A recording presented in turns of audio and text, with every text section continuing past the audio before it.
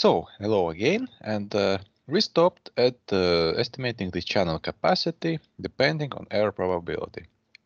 This formula has only one parameter, variable parameter, this error probability, which we can change in range from 0 to 1.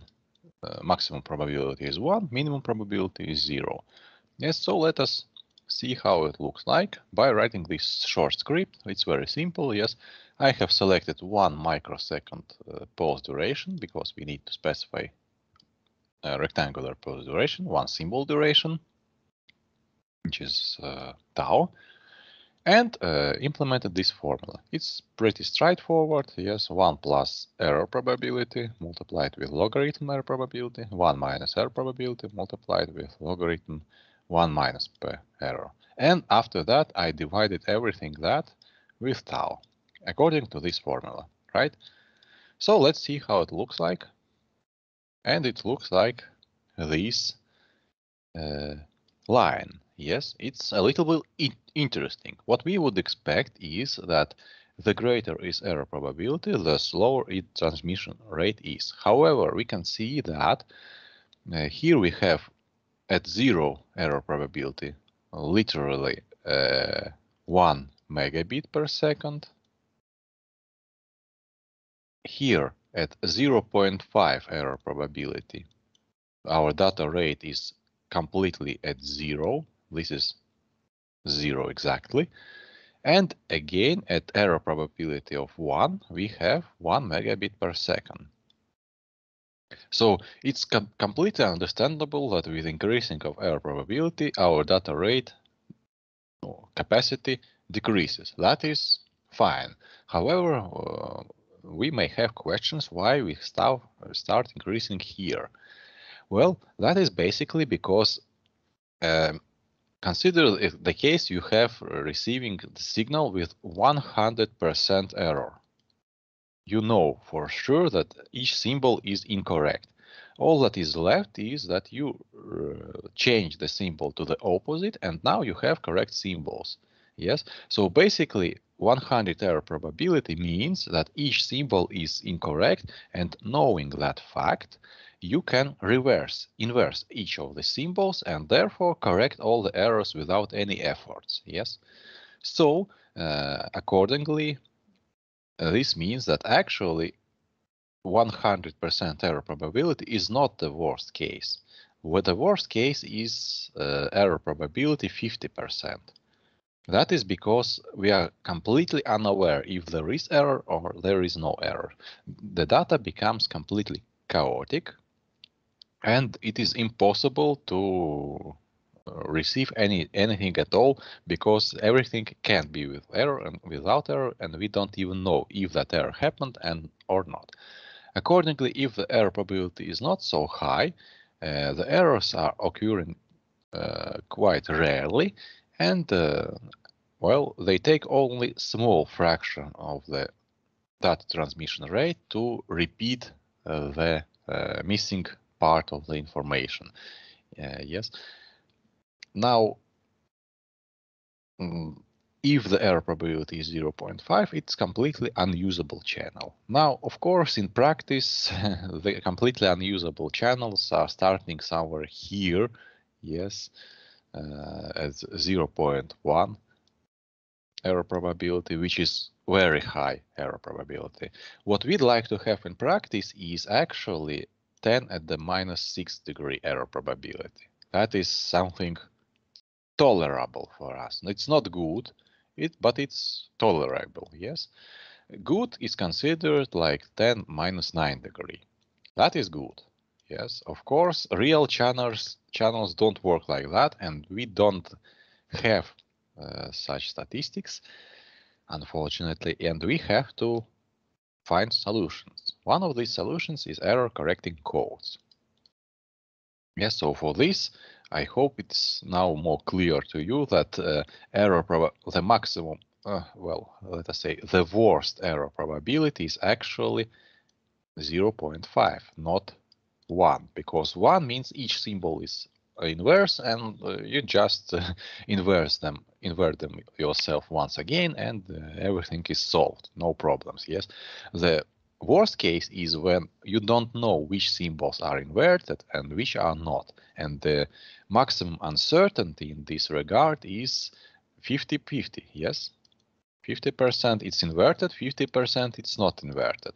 Because if we have like 70% it's inverted and 30% it's not inverted, it's literally the same as 30% inverted and 70% not inverted, yes?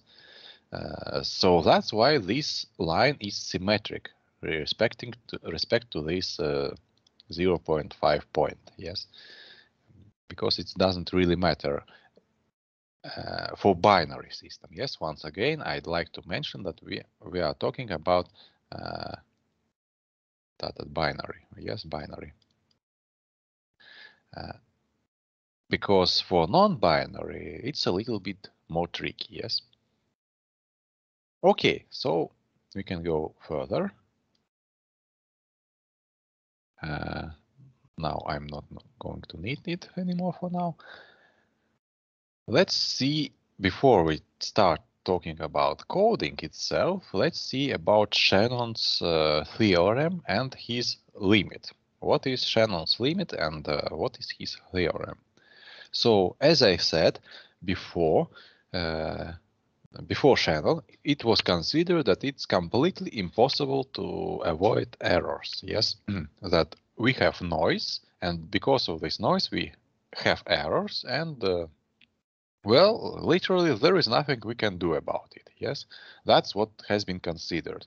However, Shannon proved that it is possible to eliminate completely any errors under certain conditions. So these are following conditions. First, so that we use specific code, strong enough error correcting code for this specified signal to noise ratio.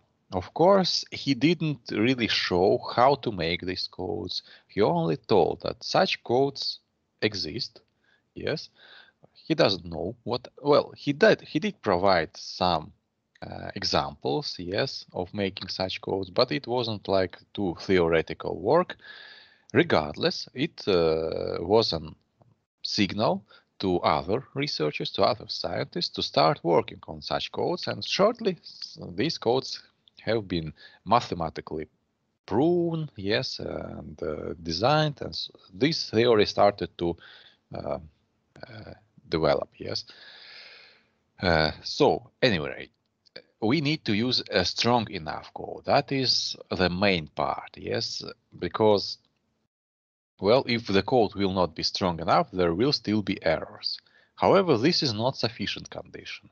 In order for all of this to work in real time, as we already discussed a little bit earlier, we need to make sure that data generation speed doesn't exceed the channel capacity. Channel capacity limit, yes? So, our channel has to be able to send data faster than data is being generated with some epsilon, which is how mathematicians say arbitrary small unit, arbitrary or measure. So it is close to zero, some delta, yes.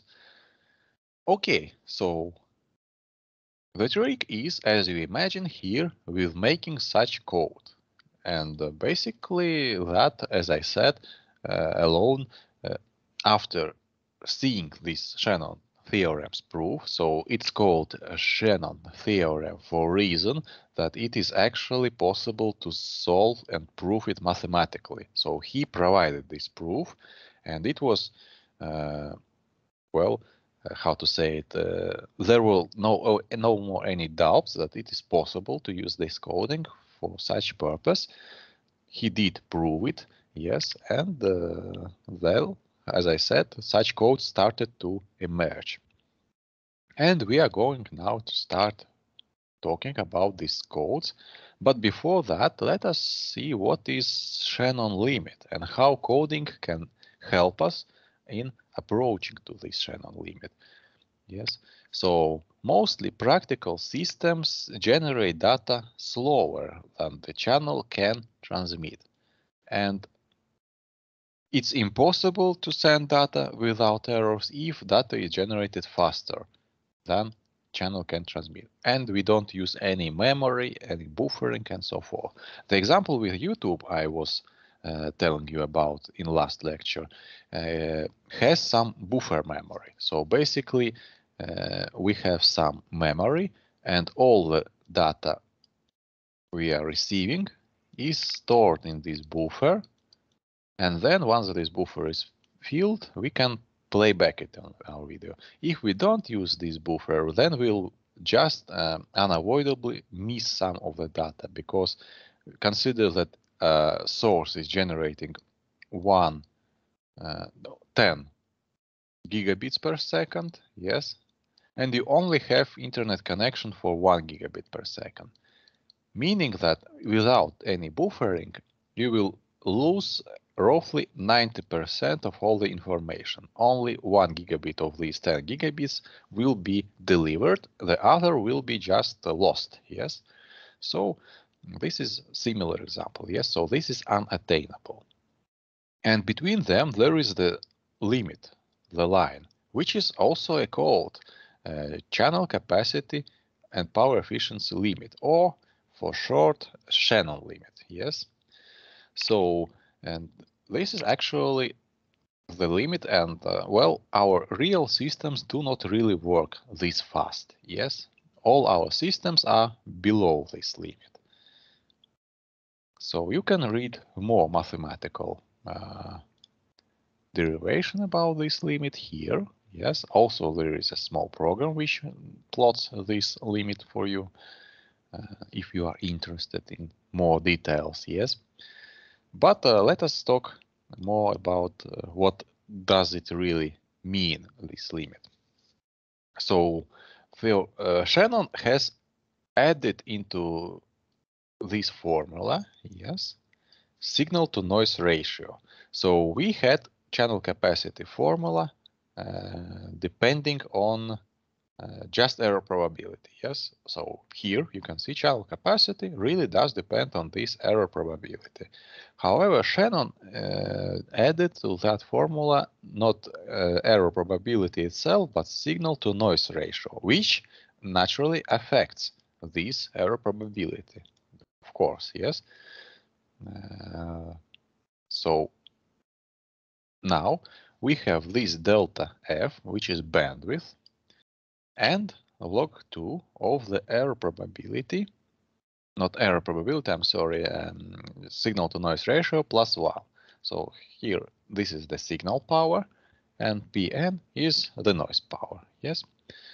So basically this formula, accordingly, the higher is signal to noise ratio, the lower is this capacity, yes? And well, this is actually well, considering that signal to noise ratio can be infinite large, yes, and then the capacity will not be limited. However, as the signal to noise ratio per signal to per noise approaches to 0, yes, this can be eliminated. We are left with this log 2 of 1 is 0, right? Any logarithm of 1 is 0. And capacity will be also 0. So this, if we plot this line, so here we have P signal divided by P noise, it will look like this. Yes, some channel capacity here, maximum, and here we'll have 0 at 0 signal to noise ratio. So more often than this, we are using so-called spectral efficiency parameter because, well, as you imagine, different modulation types, different system, even different pulse duration tau can lead to different channel speed and bandwidth. And you already know that we can use alpha parameter in range 0.5 to 1, which accordingly changes the relationship between delta F and C. So in order to avoid altogether all this hassle, yes, we are often using normalized efficiency. Yes, so we divide capacity with the bandwidth, and therefore we are left with just this formula without bandwidth anymore. So when we evaluate the efficiency of communication system, meaning that how close are we to maximum data rate, yes, then, well, we are using this formula, yes. So basically, this is this line. So, for example, different modulation types have different efficiency, yes. Now here we have Shannon capacity limit, yes, and well, we can also plot somewhere here at 1 BPSK, BASK, BFSK, all these known by us modulation types.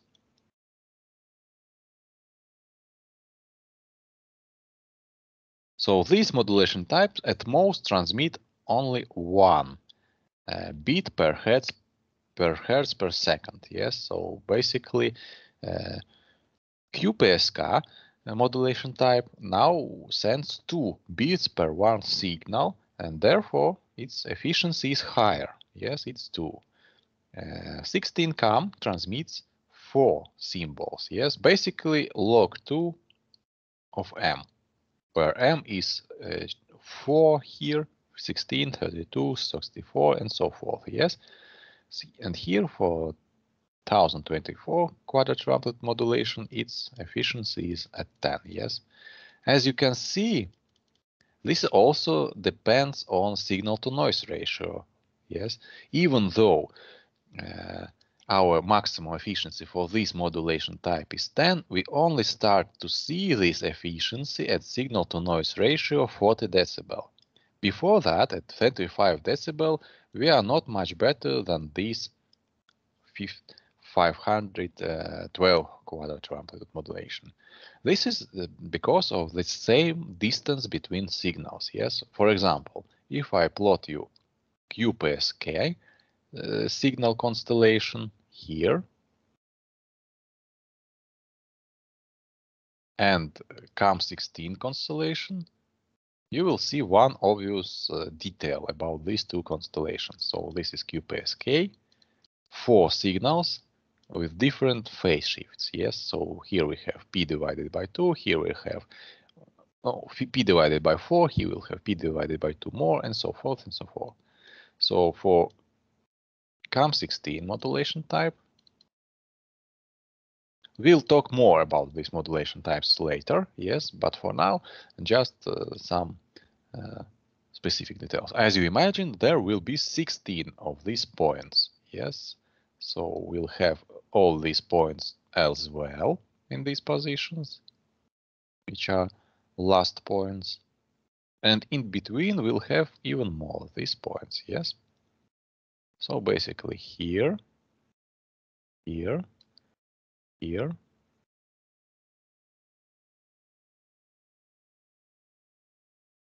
and what we can observe from here, that the distance between these points is actually smaller, yes, and that is why errors will happen much more often.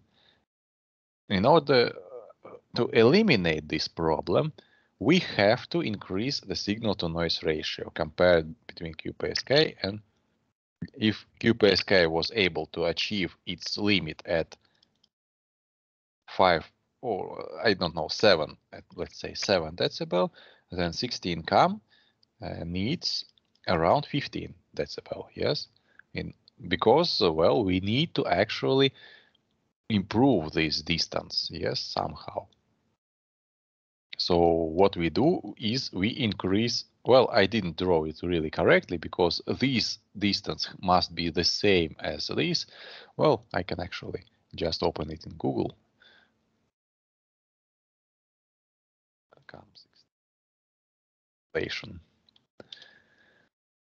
Yes, and you can see that it's actually having the same distances between these points, not like I have drawn, yes. And for QPSK, we would have only these points, which obviously has greater distance between them than for quadrature amplitude shift keying. And for, as you imagine, yes, as you imagine, it's quite simple to, let us ask the 256 constellation. Yes, even less distance between these points. And therefore, this needs even higher signal-to-noise ratio in order to receive data correctly without errors. Yes, that would be around 27 or even 30 decibel. Now, however, theoretically, at 30 decibel, as you can see, Shannon capacity could give us 12, not 10, yes? So we didn't really achieve this capacity in practice. So yes, there is something to work on. Yes, for us, we don't really achieve even at high signal-to-noise ratio, and as signal-to-noise ratio will increase, also this theoretical capacity will continue to grow. Yes, however, for this modulation type, we are limited now. Yes, and the better is signal-to-noise ratio, the greater this difference will be. We can, of course, start using 4048 CAM, which will accordingly give us, well, it will look like this somehow, yes. But again, the situation will sooner or later repeat, and we will not reach this capacity. And in fact, it's not really a problem, because signal-to-noise ratio 40 is exceedingly good signal-to-noise ratio. We don't usually work with that. We usually work with that, or even with negative signal-to-noise ratio, yes?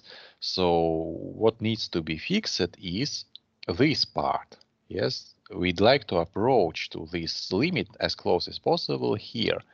And the coding is what helps us to do that, yes?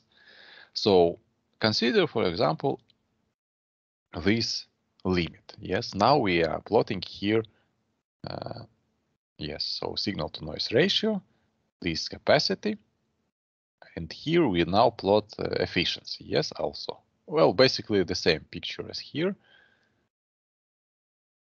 only in logarithmical scale on x-axis. So here we have, without coding, our quadrature amplitude modulation, and it accordingly slowly approaches this limit. Now we can add different coding, for example, Reed-Solomon coding, yes, and after adding this coding, we'll be here. As you can see, yes, we improved and got closer to this limit because of this coding. This difference is called coding gain. This is what we gain by using the code, yes? And accordingly, there are different generations of the codes. So first generation is Reed-Solomon codes.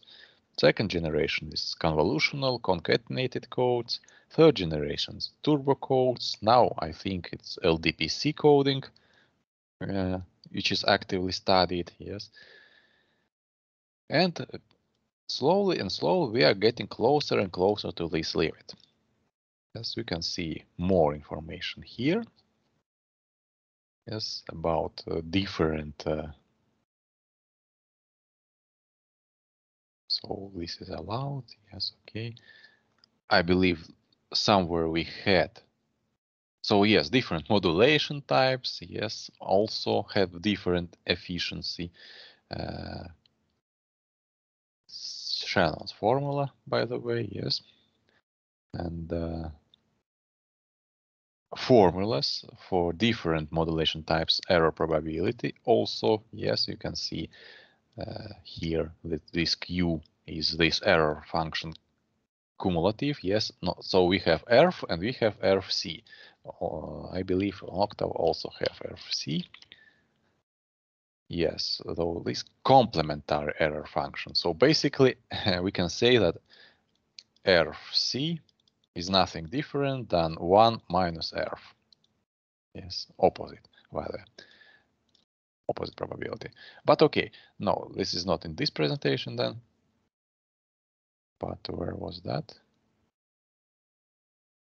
Somewhere I had pictures with how close we have gotten to this limit. I didn't scroll to the end. Yes, sorry. Sorry. Okay. Multi-level modulation.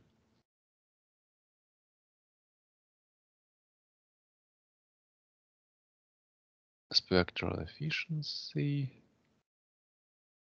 Well, somewhere around here, but no, not yet.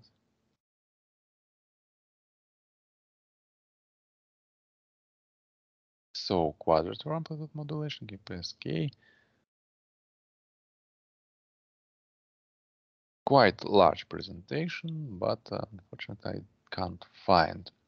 Well, okay, maybe I will show you next time this picture, not spend too much time today. But there are codes, some of the codes, which allow us to get almost, for example, like around here already. We didn't really reach this limit itself yet, but with some codes, with some systems, we can approach very close to that limit today. And this is about efficiency, yes, how effectively we use bandwidth, which is a limited resource, yes, which, as you now know, affect directly the speed at which we can transmit data, yes. So basically, if we don't really use it effectively, we didn't really achieve the highest possible data transmission rate, which is not good. And also, each user requires his own bandwidth, yes, and as the number of devices and users continue to grow in the world, it's clear that we need to be as effective with our bandwidth as we can, yes, and this is actually, well, a nice measurement, yes, how effective is our system. Is it here or is it here, yes, for the same spectral efficiency. So yes, all these points are different types of modulation. So for example, where it's 3, it's 4, it's CAM16. Yes, because it has 4, it's CAM32. So basically 2 at the power of 5, 2 at the power of 4, and so forth and so forth. Yes, without coding. And with coding, as you can see, it improves. So, okay, let us start talking about the codes themselves.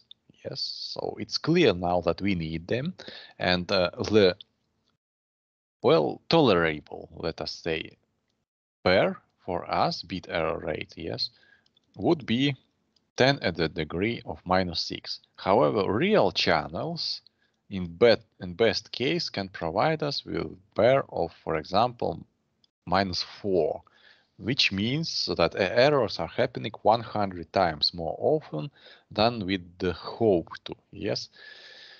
And how can we work with that? With that, we work by using these codes which Shannon proposed to use, yes. As I told, Shannon didn't really invent those codes, yes, but he showed the possible application of these codes, and therefore other people started to look for such codes. So what is the basic principle of these error correcting codes? You already know the principle of Huffman-Shannon-Fano codes, that their purpose was to reduce redundancy. Yes, so we, how to say it, extract all the non-relevant information from our message and send only the most important part of this message. However, this makes this message more susceptible to errors. So the error in this highly dense information costs us more than it costed in original message. Yes, well, for example, consider some word. I don't know. Let us take a word, correlation. Correlation. Now, if the error happens somewhere here, for example, in this letter T, and we receive letter B instead, it's not so difficult to understand that it's error for us, yes, what word was mentioned. However, if now we skip some letters, so yes, and the error happens here, it is more difficult to understand that it was mentioned correlation before, yes, so the errors become worse in compressed message. So the obvious trick is to use opposite approach to actually add information and send more data than necessary in order to be able to correct the code. And that is how these codes work. So redundancy is not always bad thing, yes. Sometimes redundancy can help us correct errors. So the negative side of redundancy is it takes more time to transmit all this redundancy. The positive side is that it increases reliability of our information. So we can trust more this information. So the error correcting codes just add some redundancy, and I'd like to mention that the amount of added redundancy is absolutely minimum required. Yes, we don't add just some redundancy as we want. We calculate how many redundancy do we need to add to make it possible to correct errors, and accordingly, the redundancy itself is based on data which we are transmitting. So we don't just add some random redundancy. Yes, we add some redundancy which is based on data. So that is the idea of this course. We'll talk many lectures more about this coding. We'll discuss group coding. We'll discuss cyclic coding. Yes, and show you. We will show you the examples for your course project as well, how to make these codes, how to check how they work, and so forth and so on. But the common principle for these codes will be the same. We add some control symbols, yes? Control symbols. The number of these control symbols and the values of these control symbols are strictly calculated based on the information part, which we'd like to protect from errors. Yes, so this principle is same for all the codes.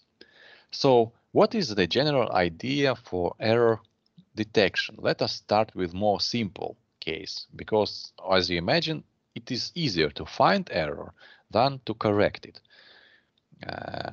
So let us consider that we make some code words of specific length m. For example, let us say that m will be 4, and therefore I can make 16 code words, yes? Starting with all zeros. Well, I won't write really all of them 16 because it's quite simple to understand what I mean, yes?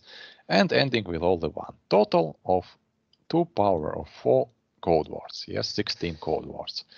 So here M is a small letter and M capital will be the number of these code words, 16, yes, in this particular case. So what we are going to do now? Now we are going to tell that not all of these code words will be legitimate. Yes, so basically we'll tell that some of these code words are illegal. So basically restricted. So for example, let us say that we'll have these, and these code words as restricted. So that means that the source can never give us this code. So if we do receive this combination at the receiver, then we know for certain that this cannot be correct, and that is error. Yes. So this is the basic principle of error detection. We split all our possible code words into 2 categories, which are allowed accordingly, which have been generated during the transmission, and which are restricted, which cannot be generated by source.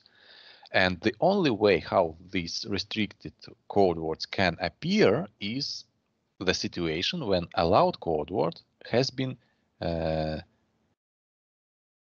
incorrectly received because of the noise. So it has been distorted by the noise from allowed code word into restricted code word. And that is actually indeed the error, and this error has been successfully found. Yes.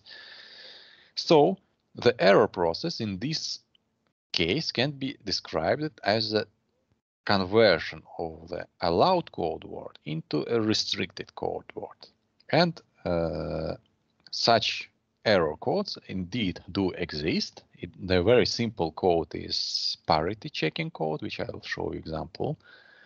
And well, in this case, after we find out we have an error, we need to request by using feedback channel. So we have communication system transmitter, receiver, direct channel, which sends data, and also we will need a feedback channel, which is used to request to repeat some problematic code word. Yes. So if the code word is with error, then we need to resend it again. Yes. So that is the idea. So before we go further, correction, let me show you a simple example of the code which can detect errors. We already discussed that probably, which is called parity checking code. So consider we have this data block which we need to be sent. Now we are going to add one extra symbol so that the total number of symbols 1 is even number. So we have 1, 2, 3 symbols 1. So in order to have even number of ones, we need to add one extra one. Yes, and this is the allowed code word. Yes, so the source calculated all these symbols, put here one, and this is allowed code word. Now consider that during the transmission, the error has happened somewhere. Well, let us say it happened here. Yes. So this is the position where error is happening. And now we have received restricted code word. Restricted in a sense that it has 1, 2, 3, 4, 5 symbols 1. All restricted code words have odd number of ones. All allowed code words have even number of ones. So this way we can see that this is actually an error. Now, if we would receive this for example, with 2 errors, then it is still allowed code word. Yes, because we have even number of symbols 1, and we cannot see such error with this code. Yes, so it's needed to understand that each code has its limits. It isn't all powerful. Yes, and one error can be detected, 2 cannot with this code. So all the even number errors will be unnoticed by these codes, unfortunately, yes. But nevertheless, this still shows the idea very clearly that we have some code words which are possible and some code words which are impossible to be generated. Now let us go further and see how we can actually correct error if we have received it with error. Now we make subsets of restricted code words. Yes, so all the restricted code words are now distributed between allowed code words. So we make some groups of the code words. Yes, for example, here you can see one such group. Yes, in this group we have one allowed code word and multiple, well, let us say n restricted code words. So if we receive any of these code words, then we automatically assume that this allowed code word was expected to be sent. Yes, of course, we put here as restricted code words the ones which are the most resembling this allowed. So I will show you example now more specifically. Consider this group. So this is only one group. For example, this group, yes. And inside we can see 8 code words.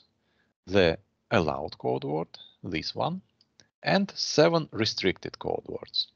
Each of these restricted code words differs in one symbol from this allowed code word. Yes, so you can see this first restricted code word is actually allowed code word with error in first position, and this last one is accordingly with error in last position. So the idea is, if we receive code word, for example, this code word, then we know for certain that instead, in reality, it was expected to be received this one. Yes, so we just replace this code word with this code word, and that's all. That is how Shannon actually proposed this coding procedure based on tables and memories. Yes, we just make some tables, distribute restricted code words between allowed code words, and basically that's it. Yes, if we receive any of these 8 code words, we assume that it was expected to send this code word. Of course, making such tables by hand can be quite tedious, yes, and difficult, and we need to, well, be very careful so that we don't assign the same restricted code words to multiple allowed code words. Yes, each restricted code word can appear only once in all these tables. They need to be as close to allowed code word as possible. In other, from the other side, allowed code words have to be as different as possible because of this, yes. So it's not quite easy to do that by hand. You can try if you'd like to, but I assure you that it won't be necessary for our case because, as I said, different other scientists started to search for mathematical methods, yes, for some theoretical ways to design these codes without the necessity to make these tables by hand, and they found them. Yes, so we have now some specific operations to do, and this distribution is therefore achieved for us automatically. Yes, we don't have to sit and distribute these code words between these categories. It will be happening itself, we can mention. Yes. So the idea, I hope, is quite understandable. Now we need to do that correctly. So in this particular case, we will have in total only 16 allowed code words. Each of them will have 7 restricted. So in total, there will be 7 multiplied by 16 restricted code words. Well, and in total, it will be 128 code words. So, as you can see, in order to be able to correct only one error in these 7 symbols, we need to set 16 allowed code words out of 128 total code words, yes? And there is total of 112 restricted code words. So there is much more restricted code words, which is naturally, yes. In 16 code words with 7 symbols, we can have, well, actually 112 different errors. Exactly, yes. So everything adds up together. This is called Hamming code. I didn't, of course, design it myself. I just used mathematical properties to calculate this allowed code word. And these restricted code words are easy to write. You just change one of these symbols, yes? So this has been calculated, yes, from data. And data is these 4 symbols. So 16 allowed code words can be represented, as I have written to you, by symbols from 000 to 1111, yes? And we add 3 extra control symbols at the end. Yes, and that's how we get total of 7 symbol code word. So these control symbols are calculated based on this data payload. I will teach you that next week. Today we are just watching some basic ideas, yes, how these codes operate. But next week we'll discuss group code, and that's when I will show you how exactly everything is done, how you can calculate allowed code word, how you can check for errors, how you can find where exactly that error has happened, and so forth.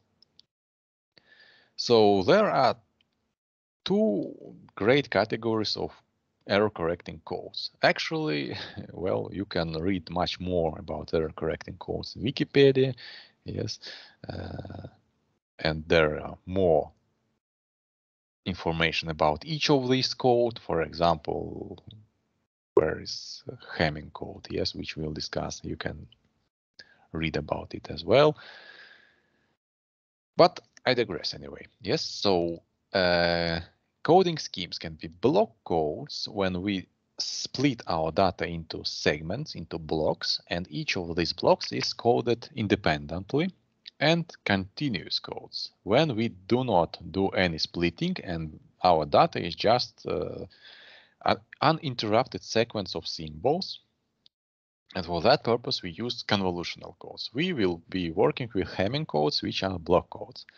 Continuous codes are more difficult, more advanced material, perhaps for master level studies, but nonetheless, if you find it necessary to work with them, you can always find information in internet, and some of the knowledge we will obtain during this course can also help you with that. Yes. So basically, code words are generated for block codes by using matrix multiplication. Yes, so the mathematical background here is matrix multiplication.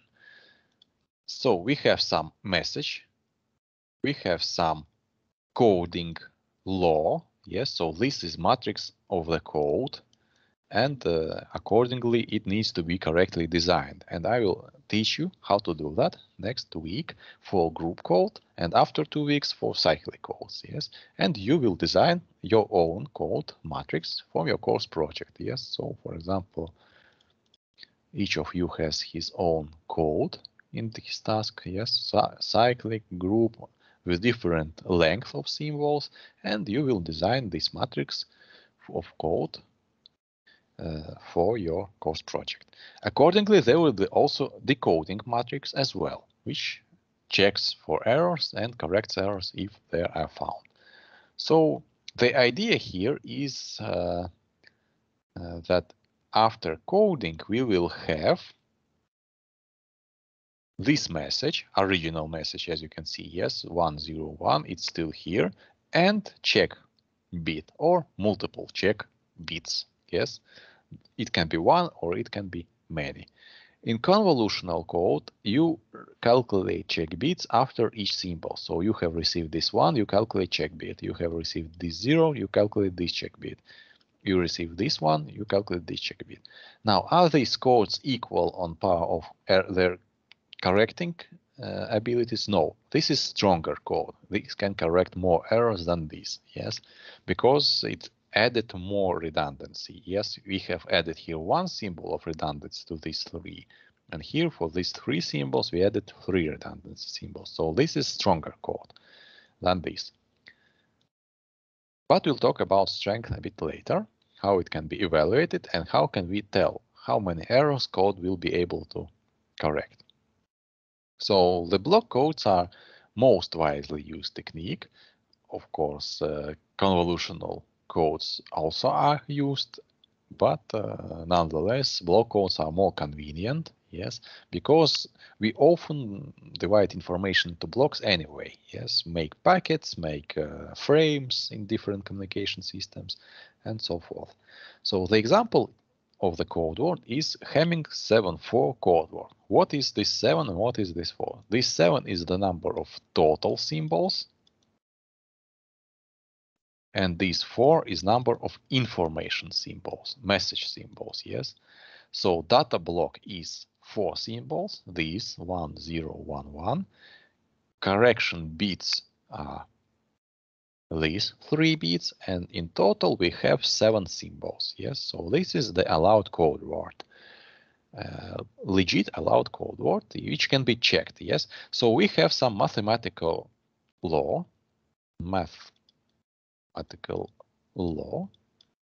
basically some formulas, identities, which we apply to this code word, and if they return correct result, then it's allowed code word. So basically, we check if the code word is correct by using some mathematical approach. Yes, and the result shows us, is the code word allowed or is it restricted? If it is restricted, then we can find out the closest allowed code word and accordingly correct that error.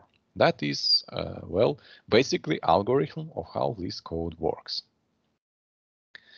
Now, for block codes, we can work with systematic codes or non-systematic codes. You may have observed that in course project, some of you have in your task systematic, some of you have non-systematic, yes? So what's the difference? The difference is just the order of the symbols.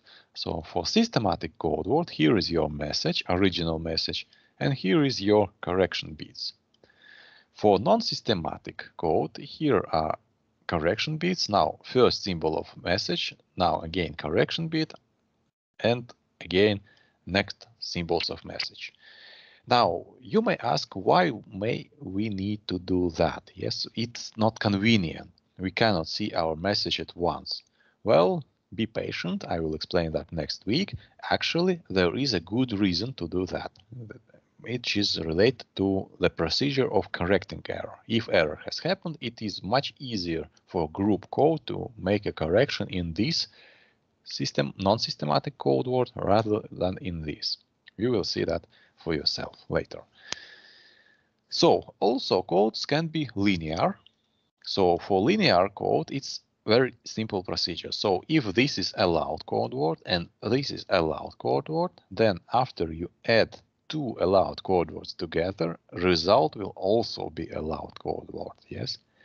Accordingly, for nonlinear codes, it's not true. Yes, so if you add two allowed code words, you may not necessarily get also allowed code words for nonlinear. For linear, it's always linear, but for nonlinear, different things can happen. Yes. Well, different meaning that it can be allowed and it can be restricted as well. Yes. So for cyclic block codes, yes, as you have seen, there are some people who have cyclic codes. Cyclic codes have additional property that if you take allowed code word and cyclically shift it by one position, two positions, and so on, then you will also get a code word which is allowed too. Yes, so these two code words are allowed, and this is also allowed. So you can cyclically shift by two positions, three, to the right, to the left, nothing will change. They all will be allowed. They will be different code words, but they will be allowed. And that is a nice property for coding and decoding devices, which we'll study later for cyclic codes. Of course, not all allowed code words is possible to be generated by just cyclically shifting. For example, if we have length of 7, yes, of which 4 are information, then we can cyclically shift 7 bits. For example, I don't know, like this. Yes, in 7 different ways, and we get 7 different code words. However, in total, there are 16 allowed code words. So out of the 16, by cyclically shifting, we can get only 7 of them. Yes. But it's not a problem. The main mathematical procedure for these code words to determine are they allowed or are they not is to calculate division. Yes, so we divide by some polynomial each of these code words and we check remainder. If remainder is 0, then the code word is allowed. If remainder is not 0, then this is a restricted code word, and more than that, based by what exactly remainder we have calculated, we will be able to tell, well, where is the error. In group codes, having group codes, the approach will be different. There we'll use adding procedure. Yes, so we'll have some summation. Now, cyclic codes can be different. This is the class of the codes rather than name of specific code. Hamming codes can be cyclic too. There are both Chudbury-Hockingham codes which can correct. So Hamming code can correct only one error.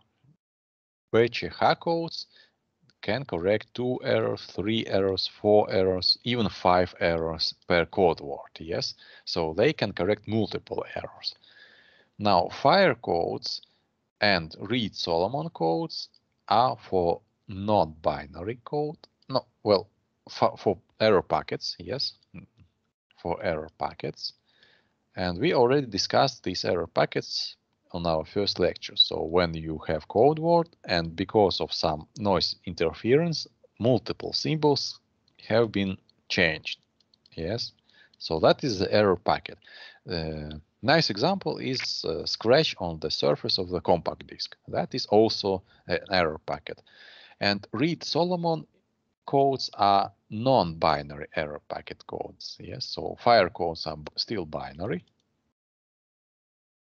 but Reed-Solomon are non-binary. And most often Reed-Solomon codes work with bytes.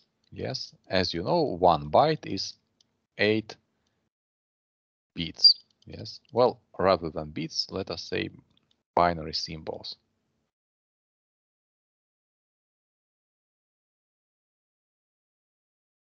So in binary symbol, we can have more complex errors. So because in binary case, we have 0 and 1. So all the possible cases is we send 0, we receive 0, we send 0, we receive 1, we send 1, we receive 1, and we send 1, we receive 0. No other case can happen. Yes, only 4 different cases. 2 of them are correct receiving, and well, 2 of them are error. Now for bytes, it's much more complicated. Yes, for bytes, you can send, for example, this byte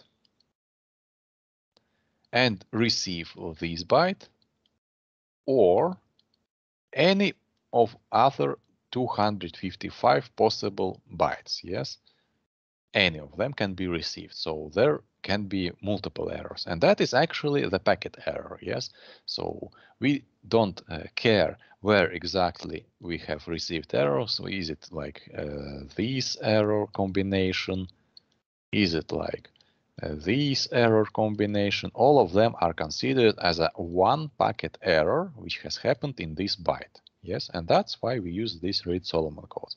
We use them for bytes more specifically because often these Reed-Solomon codes are used in memory storage devices for our computers, which, as you know, store information in bytes.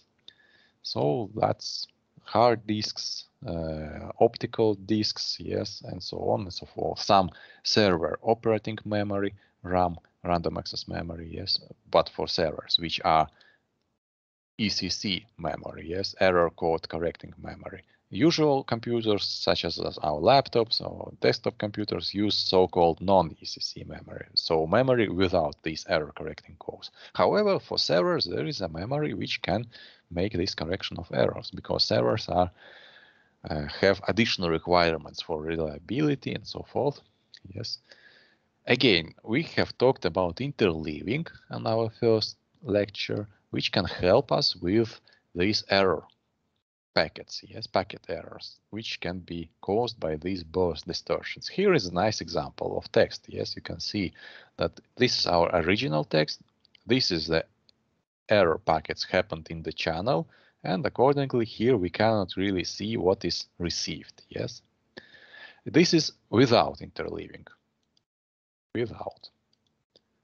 Now we use interleaving. We change the order of the symbols. Now you can see that what we transmit in channel is actually completely random order of symbols, which are still the same letters as here, only in different order. Yes, we can actually find this G. You can see it here. Yes, and well, other letters are more difficult to look for. We have also I somewhere here, probably in error. So the idea is we change the order of the symbols, send it, then packet errors happen in the same places as they would normally happen, yes. Then we use the interleaving. we resume the correct order, and you can see that the errors are now split between different positions rather than following packets. Yes, so this can also help much with codes, and actually to some extent that, for example, these both child-free hooking and code, which is not packet error correcting code, with plus interleaving, can be quite good, and maybe even actually be on pair with this read Solomon code. Of course, naturally, you can say that we can actually add interleaving to read Solomon code as well, and that will make that even better. Yes, that is true. In fact, we can use multiple codes, one after another. For example, in DVD, that is actually how it's done. In DVD, we use read Solomon code, then we use interleaving, then we use read Solomon code again to already coded result, and then we again use interleaving. And some visually noticeable scratches are still not a problem for a disk to be read correctly. Yes, if you had some of these disks in your childhood, maybe. Yes. So convolutional coding is a little bit different. So the idea there is that we we put here these symbols in some specific pattern that only certain combinations can be. Yes, we put here 1, not 0, because previous symbol was 1. We put here 1 again because, well, 3 of these symbols were this specific, and these 3 symbols produced this symbol 1. We put here 0 because 3 previous symbols have produced it as 0. Yes, well, it's more convoluted. Yes, and these codes are actually called convolutional. Yes, because they calculate the output of the code as the convolution between source information and decoder matrix. Yes. So the idea here is that the transition can happen only in certain direction. So it's quite simple to see it here. So consider that here we have 0, 0, 0, 1, 1, 0, 1, 1 states, so-called, yes. And we go to other states, also 0, 0, 0, 1, 1, 0, and 1, 1. So what is how it's working here? The idea is very simple. So we can be in this state and receive symbol 1 or 0, or maybe vice versa, 0 or 1. Yes, we either receive next symbol as 1 or 0. So if we receive 0, then we go to the next state, which is also 0, 0. So basically, our state is like some memory. Yes, 0, 0. The next symbol we receive here is 0. Yes. So, well, maybe not really like that. Maybe like that. I will type it. Yes, like this. 0. Now we generate coded information 0, 0 and update this state by replacing the symbol which was previously here with this new one, 0. Yes, so we go from this state to this state and send during the process value 0, 0. Yes. Now if we receive symbol 1, yes, if we receive symbol 1, then the state is new state will be this one, and we go from 0, 0 to 0, 1. And in process, we send 1, 1. So the thing is that it is impossible to go from state 0, 0 in any way to state, for example, 1, 1. There is no such transition. It's impossible, right? Similarly, it's impossible to go from 0, 0 to 1, 0, because if we receive symbol 1, then the last digit is changed, not the first one. Yes. So even if we started from this and received symbol 1, then this last 0 will be changed by 1, not the first one. So literally impossible to get to this state. Yes. We can, however, get from this state to this state, yes, because what happens with that 0 which was before inside here, that is, it goes to here, and this 0 which was here goes out, yes.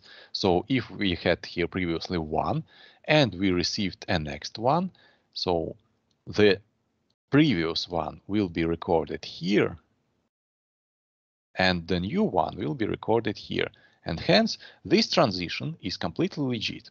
However, we cannot go from this transition to 0, 0, yes? So the idea is quite simple. Not all the transitions between the states are possible, yes? And accordingly, this has redundancy. And that's how we, after receiving this information, design some path on this trellis diagram.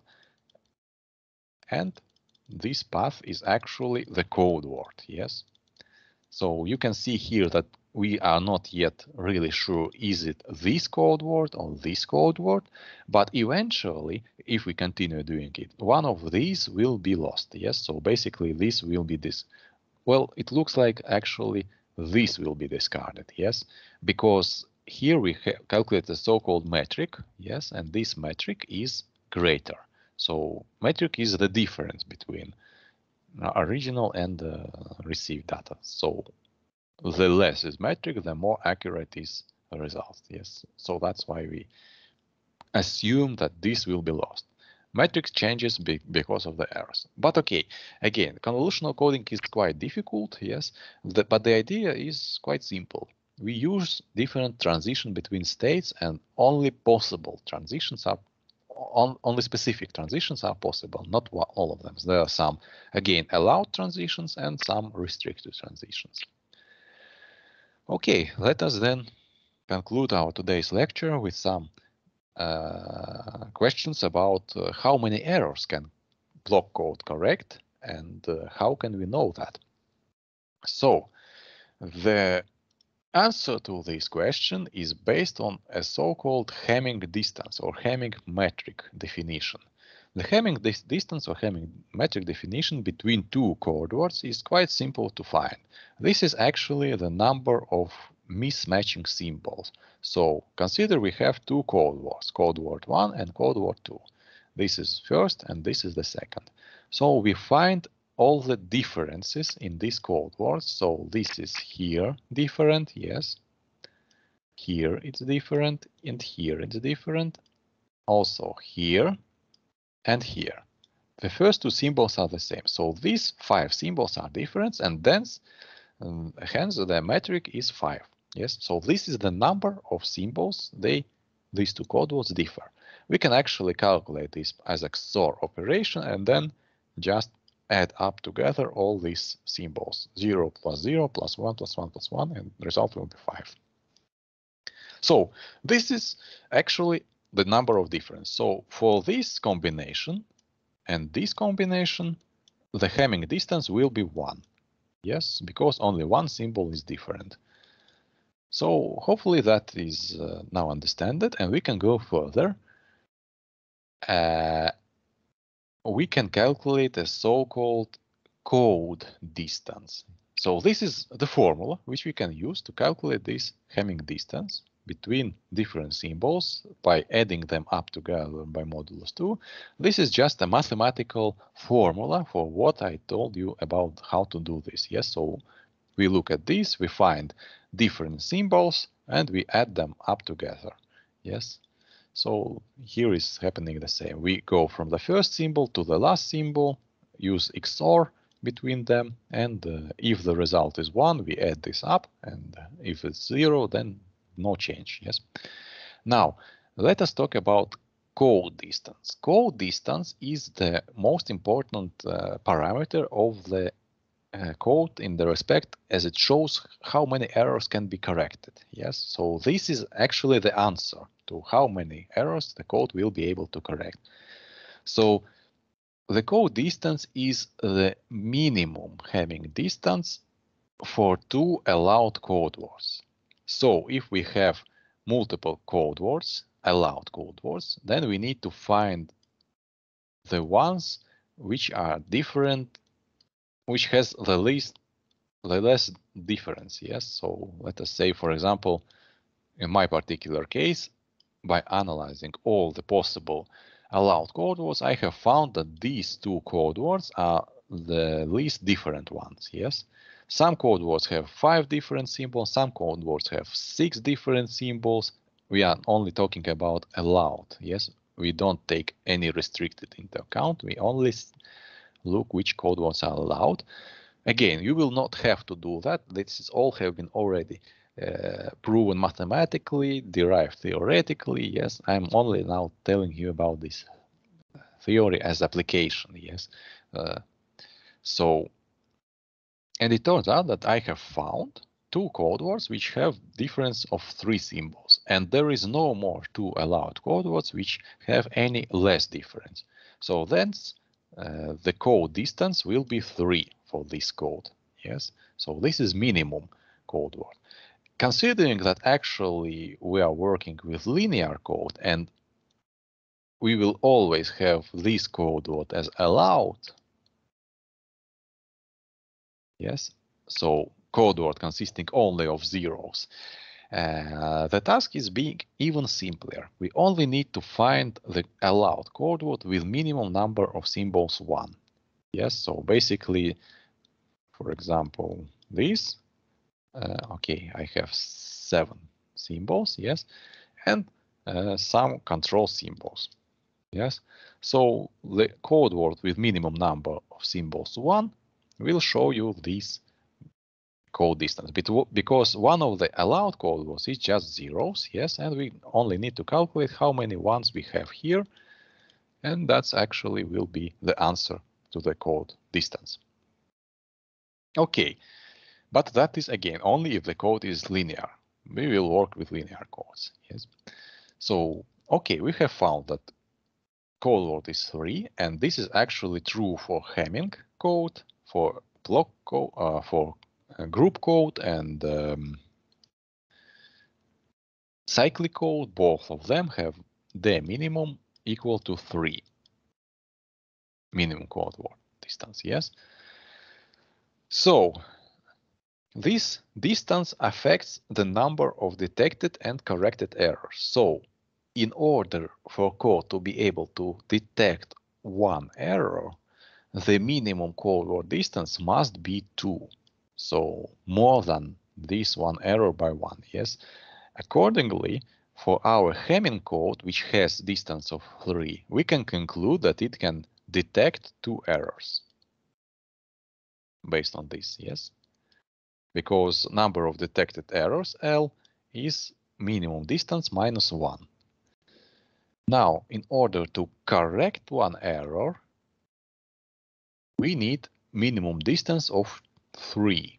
So for each one error to correct, distance has to be 3. So that means that our Hamming code can correct only one error. So the question is, what distance of the code we need to correct, for example, 3 errors? 3 errors to correct, and how many errors it will then detect? The answer is quite simple. Yes, so we need to calculate it. So minimum distance minus 1 divided by 2 will give us this number of errors. Yes, so we need a distance of 7. The mean 7 to correct 3 errors, and this will be able to detect 6 errors in the code word. Yes, so this distance indeed shows us the properties of the code. Now maybe let's try and understand why do we need minimum distance of 3 to correct one error. Each code word here is represented by this dot. Yes, so I will mark allowed code word with green dot and restrict it accordingly with red. No, well, not maybe red, but magenta. So here is one code word and here is another code word. Yes. And here are restricted code words. So I will not mark all of them. some of them only, yes.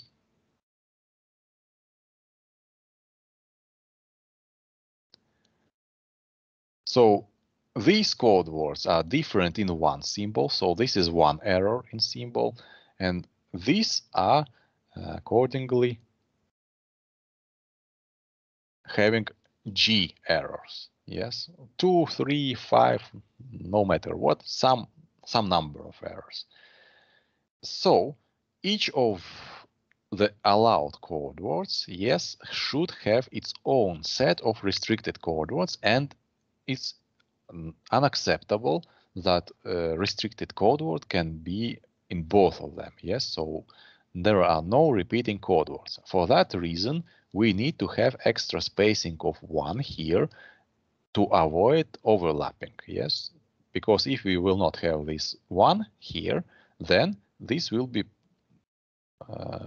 joint point for both of these circle lines. Yes, and this will mean that this restricted code word will have the same distance to this allowed code word and this. Yes, now you can see that this code word is closer to this one. Yes, so that's why it will be corrected as this code allowed code word. Now, if there would not be such one, then the distance would be equal, and it would be impossible to tell which exactly allowed code word was expected to be received. Yes. However, because thanks to this extra spacing of 1, we now have this problem sorted out. And accordingly, that's how this distance is accumulated. Yes. So if we want to check only one error, G is 1, then we need a distance of 1 for this code word, distance of 1 for this code word, and extra 1 spacing between these two code words. That would be 1 plus 1 plus 1 plus 3. If we'd like to correct 3 errors, then we would need 3 plus 3 for each. Yes, so here is the distance 3 maximum. Here is the maximum distance 3, and extra spacing of 1, which would give distance of 7. So that's the idea. And this works for each allowed code word. So maybe at the conclusion, some words about modern coding schemes. LDPC coding, which I already mentioned. It relies heavily on matrix calculations. It is not really new. Yes, it's not really new. You can read more information by following this link. And I believe it should be mentioned, yes, that it was actually designed in 1960 years. However, at that time, computational capacities of our systems were not as good. So only recently we returned to these codes because, well, now we have enough resources to actually use these codes. These are based on so-called sparse matrices, matrix which has a lot of zeros in them. Yes, you can see a lot of zeros. These matrix dimensions can be very large, in thousands or even tens of thousands by tens of thousands. Yes, for example, matrix dimensions. So very long blocks. This is proposed to be used for 5G communications. Yes, LDPC coding. And the length of such block in 5G proposed communications is 8,448 bits. Yes, so quite long blocks. So can correct multiple errors. Yes, depending on, of course, matrix. Yes, whether we make one matrix, it can correct specific number of errors. Another matrix can correct another number of errors. Again, this is closely related to allowed code words about distances between them and so on and so forth. Because matrix is nothing else than the mathematical description of the specific code. Yes, you will all have slightly different codes in your course project, and therefore you will also have different matrices for these codes. Yes. And also not so old method is called turbo codes. Turbo codes is based on parallel coding. Yes, I already mentioned previously that we can use code 1, then code 2 in series. Yes, however, it turns out that we can actually use multiple coders and encoders at the same time. Yes, so basically we send the same data to multiple coders. They produce their outputs, and then that is all merged together and sent. We also use interleavers in between. And here is the video link we can follow, which can give you more.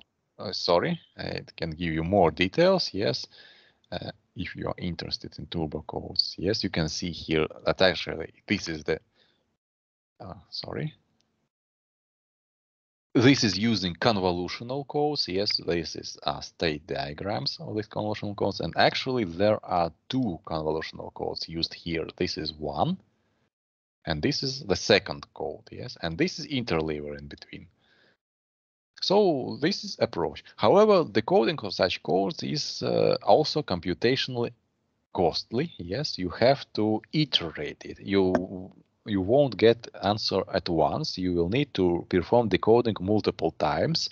And actually, this also can be good, because if you are not satisfied with the result, you can always try and decode a few more times in hope to improve the decoding accuracy. Yes. So yes, this is the modern method. Okay, for the lecture part, I believe I have told you today everything I wanted to.